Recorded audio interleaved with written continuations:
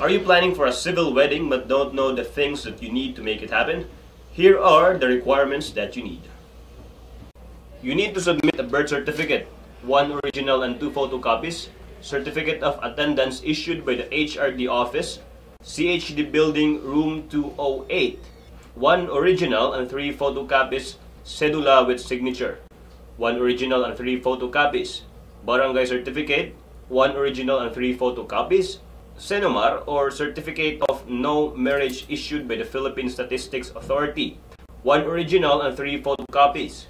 For ages 18 to 24, appearance of both parents is needed with valid ID for parental consent, advice, and a valid ID, 1 original and 3 photocopies. Kung pareha mong Pinoy, mas barato ang inyong mabayaran sa seminar fee, marriage application and marriage license fee. Apan kung dunay foreign applicant, dunay additional nga 1,000 pesos for legal capacity registration. So there you have it. Hinaot nga nakatabang bininyo alang sa inyong civil wedding plan.